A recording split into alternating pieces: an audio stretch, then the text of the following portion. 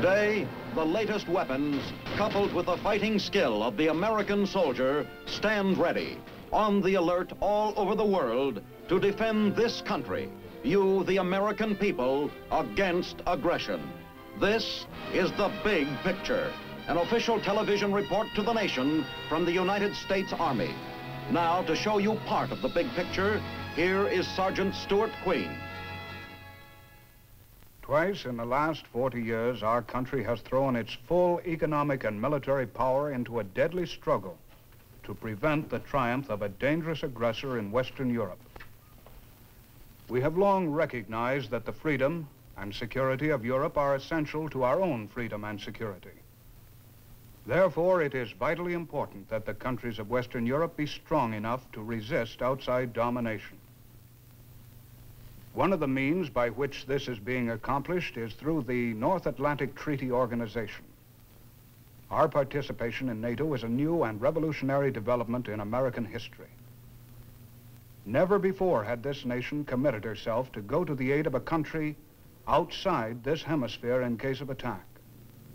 Never before had we received similar guarantees from other countries. Never before had we agreed to join other nations in an active effort to build up our own mutual defensive strength. World War II was over. Peace had finally come to a troubled mankind after 4 years of bitter struggle, and the future looked full of hope.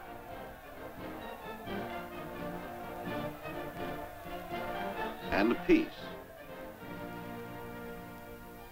But hope for an era of security was soon dimmed when it became clear that the Soviet Union did not intend to cooperate with the rest of the world.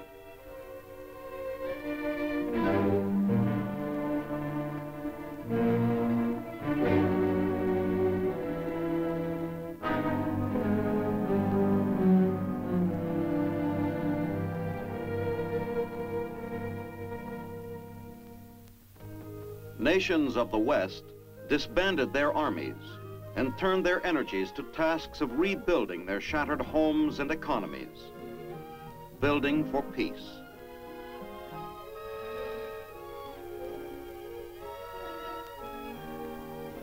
On the other side of the continent, there was a different point of view. They built for aggression and intimidation.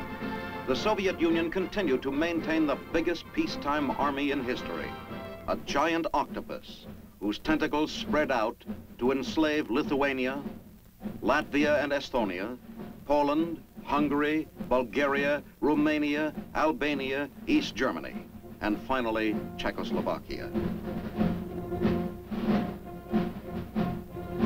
Berlin became a battleground in a Cold War that threatened to become quite hot under the proddings of communist propagandists who spread discontent throughout all of Europe.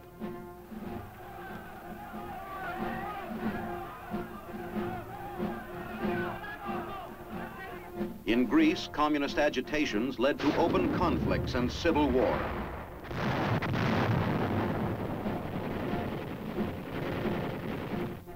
Italy, with the largest communist party in the West, built up a volatile atmosphere that threatened to explode. The same in France. The free countries of Europe recognized that their only safety was in strength and began to develop regional organizations for collective defense. At Brussels in 1948, Britain, France, and the Benelux countries formed the Western Union.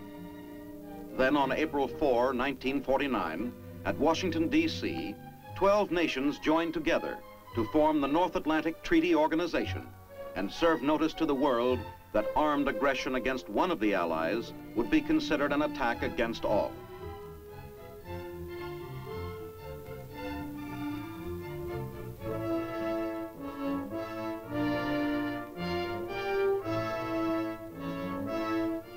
One of the first and most important problems confronting the North Atlantic Council, top policy-making body of NATO, and the Military Committee, was the selection of a man to head the combined defense forces, the job of Supreme Commander. It was offered to a university president, Dwight D. Eisenhower. He took on the assignment and left with these words from President Harry Truman. You have the wholehearted backing of the people of the United States, and I know that you'll have that same backing from the 11 other nations who are in the Atlantic Treaty. Goodbye and good luck. General Dwight D. Eisenhower, the man who had led the victorious Allied forces in World War II, who had the confidence and respect of the entire Western world, was entrusted with the task of rebuilding the military defense of Western Europe. I returned to Europe as a military commander, but with no miraculous plans, no display of military force. I returned with an unshakable faith in Europe, this land of our ancestors, in the underlying courage of its people, in their willingness to live and sacrifice for a secure peace and the continuance and the progress of civilization. The children of all nations deserve better than we have so far been able to promise them. They bear no hatred, suspicion, or distrust. Let us work for them and put aside all prejudices and past grievances. And let us never shrink from defending their birthright of liberty, even as ours has been cherished and staunchly defended for us.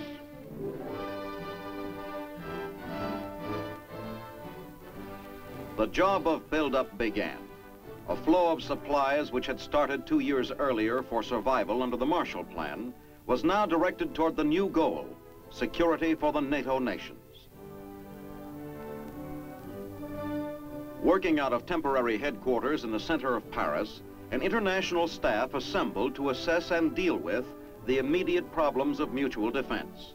The planning boards, under the supervision of Deputy Supreme Commander General Alfred M. Grunther, were confronted with overwhelming odds. Here was the Allied strength. America had 100,000 troops in Europe. France, 500,000 men under arms. Britain, 500,000. Netherlands and Italy together, less than 500,000 in service. Fewer still in Norway, Belgium, and Greece combined. Against these, the huge Red Army, 4.5 million strong, plus 2.5 million of satellite nations. Men once again had to learn the tools of war. But this time, if there was a war, no one nation would stand alone. Each country had pledged what they could afford in men and materiel. The French army became the backbone of the new force. They stepped up the pace of their maneuvers. Soldiers, more confident now that they were part of the great NATO organization.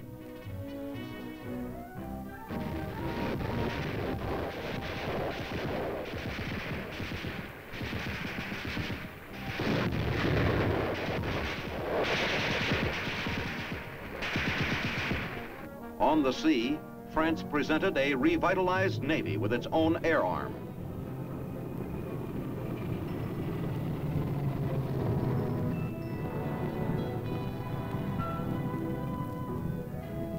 Belgium's Navy became part of the combined defense.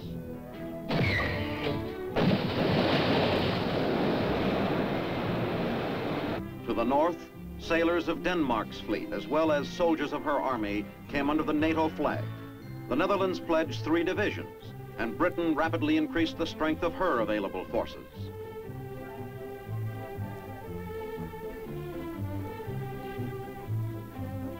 The United States promised 6 fully equipped divisions. Canada's soldiers returned to the continent they had recently helped liberate.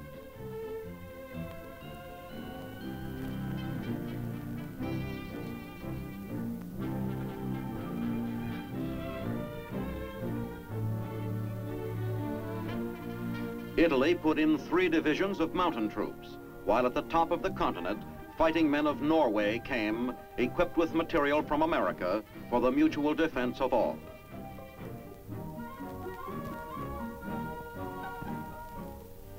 A beginning had been made. Men and women of a dozen different nations were working on problems of security during peacetime, not waiting for the moment when it might be too late to be prepared. Men of the free world were taking a large part in shaping their own destiny.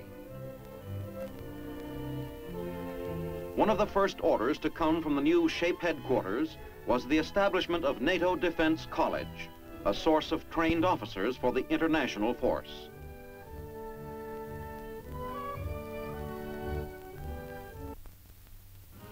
The tank school of the United States 7th Army at Vilseck, Germany, became a key training unit for NATO officers and men.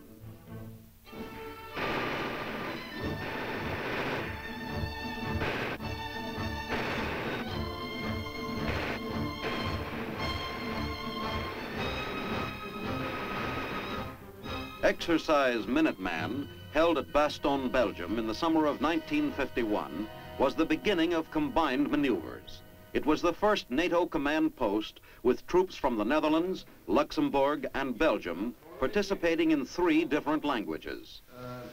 The enemy has no paratroopers down the road here. We are going out to attack and destroy the enemy. The Netherlands infantry will lead the Belgian tanks. The Luxembourg infantry will ride the tanks. Donc c'est entendu, les chars seront au rendez-vous, ils seront camouflés, n'est-ce pas, pour pouvoir collaborer convenablement avec vous, et à leur guide, nous serons là. Yeah. We have our orders, let's go. Okay. Mes chars seront prêts à cette heure-là, et je serai au rendez-vous. Hein? Très bien, très bien, très bien. Hello, Thomas. These were the first of a series of maneuvers that would eventually grow into large-scale operations. 2 more languages to learn as 2 major additions changed the composition of NATO. On February 16, 1952, Greece and Turkey, 2 countries recently menaced by the communist horde, became members. These 2 nations had been seriously threatened by Soviet efforts to impede the economic recovery of the West. But with an assist from the Marshall Plan funds, they weathered the communist interference. Now, each of these small nations possesses a strength of 14. But strength in an army does not always depend on numbers. Skill and fighting trim are of tremendous importance.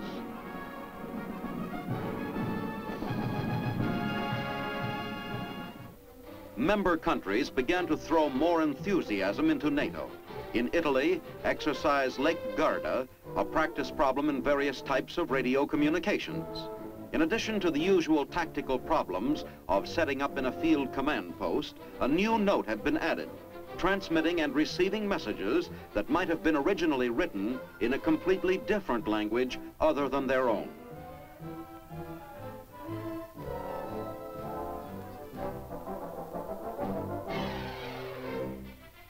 On the other side of the Alps, in the U.S. zone of Austria, troops of America's 7th Army work out an engineering problem under the most difficult conditions. Exercise Snowshoe is a joint maneuver with British forces that involves the building of a pontoon bridge across the Salzach River.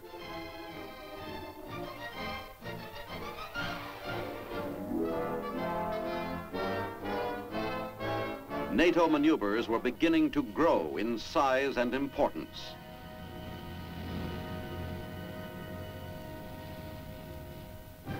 The coming presidential elections in America in the spring of 1952 was the reason for a change in command at Shape Headquarters.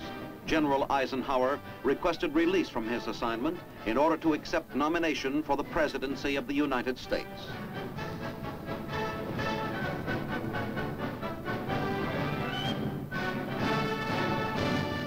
His successor came from the battlefields of Korea, General Matthew B. Ridgway. It now fell to this combat veteran to direct the land, sea, and air forces assigned to the defense of the European continent.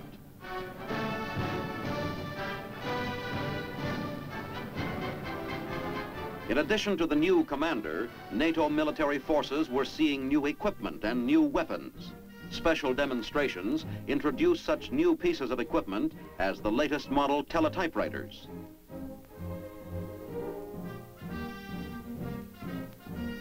A portable flamethrower, the smoke generator, smoke grenades,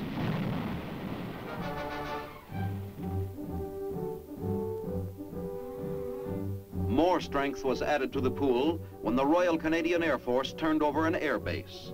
Top NATO officials are on hand for the ceremonies and air show.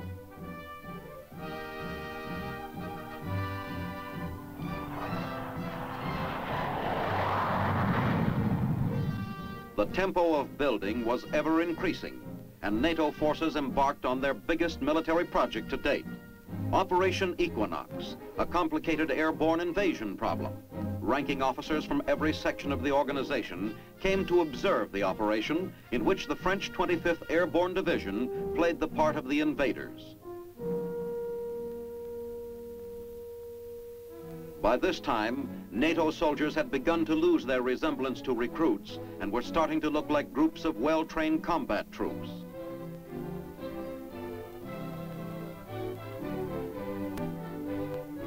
A jet wings in at low altitude to make certain that everything is set before the first wave of paratroops come down.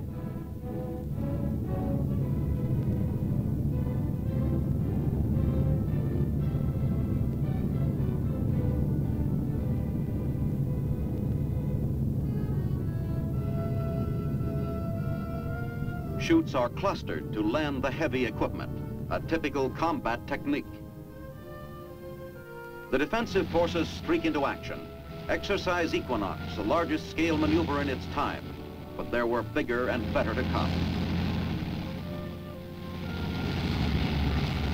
Amphibious assault landings, for instance. Exercise Long Step provided a series of landings along the Mediterranean coast. Landings such as these took place on the coasts of Italy, Greece, and Turkey. They were excellent operational practice for seamen and assault troops of the participating nations.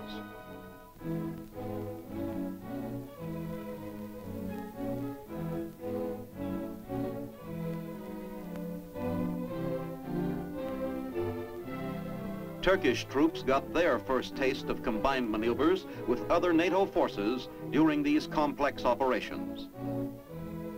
As these NATO soldiers learned the job of nailing down a beachhead, they increased their chances for nailing down the peace. But there was much happening in other parts of the NATO organization. The NATO Council convened at Lisbon, Portugal for its 9th meeting. Representing the British government, Foreign Minister Anthony Eden.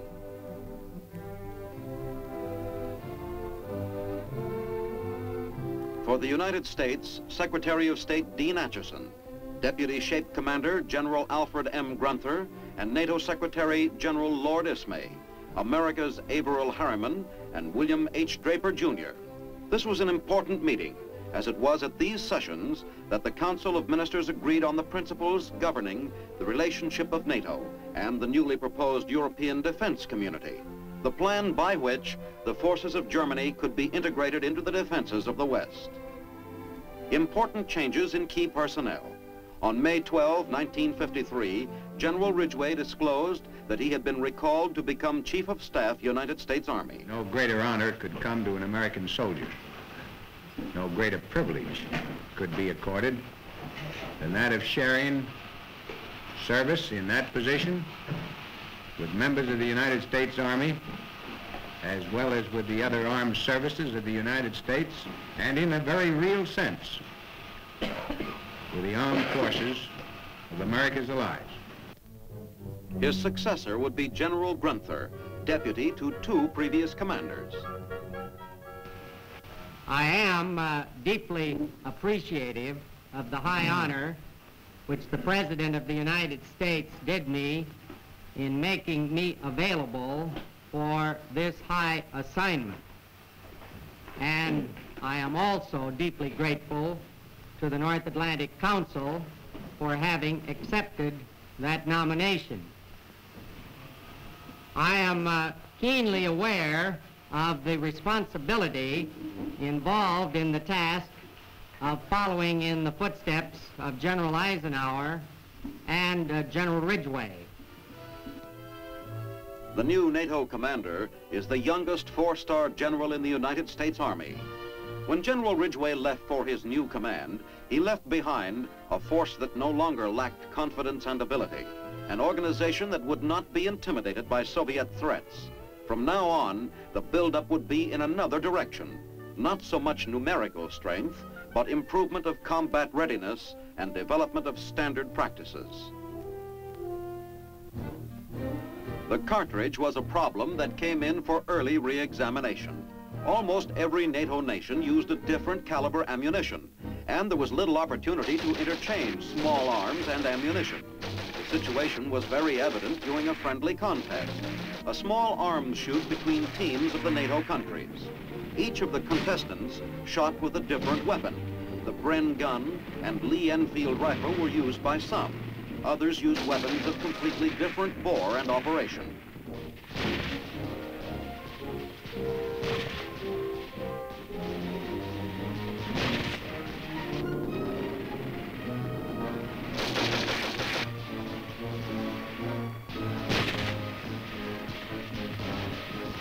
But something could be done about standardizing these weapons and their ammunition, and General L.E. Simon of Ordnance Corps explains.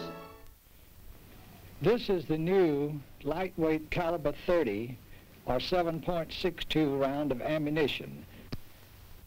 5 of the 14 NATO nations have just announced that they are prepared to adopt the new light cartridge developed by the U.S. Army Ordnance Corps. The adoption of this rifle by the free world enhances greatly the ability to have an interchange of ammunition and enables simplification of supply problems in time of war. American forces were assisting in other ways. Aviation cadets from member countries receive training in America. They undergo the flight crew schooling that leads to a pair of wings.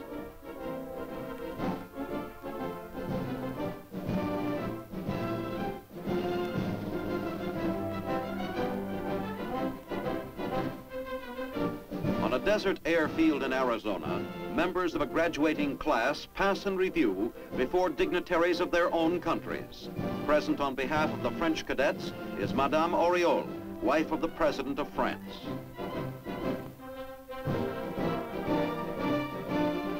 Training pilots in the operation of the latest model jet aircraft is of vital importance to NATO forces.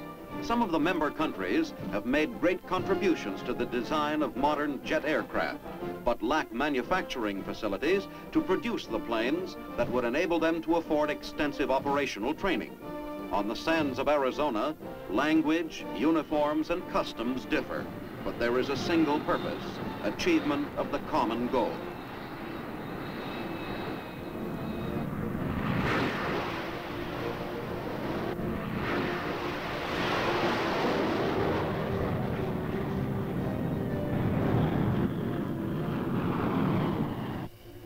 NATO forces are being strengthened with almost every new weapon that rolls off the production lines. The Martin B-61 Matador, a remote-controlled pilotless aircraft, has been assigned to Europe and will be available to the NATO armies.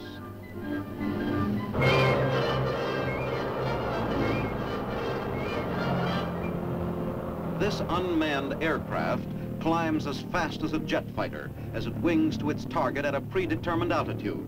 When it makes its dive, it's through the sound barrier.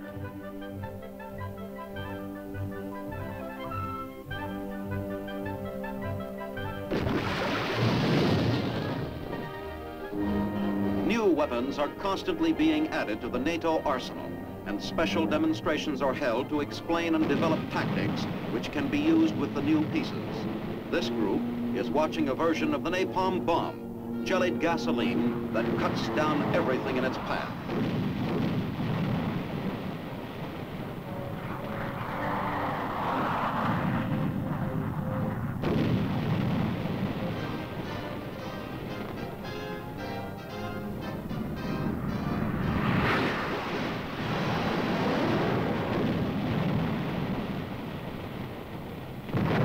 Big news was that the atomic cannon would be sent to Europe.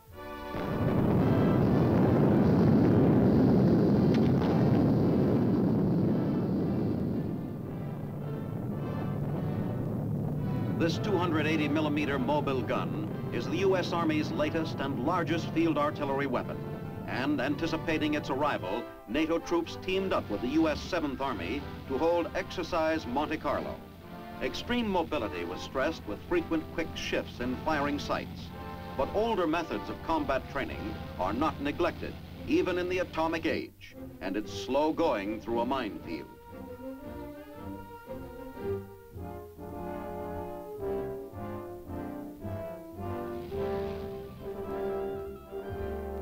High-ranking officers of Belgian, British, and French forces are interested observers of the progress of the maneuvers at the headquarters of U.S. General William Hodge, 7th Army commander who served as maneuver director.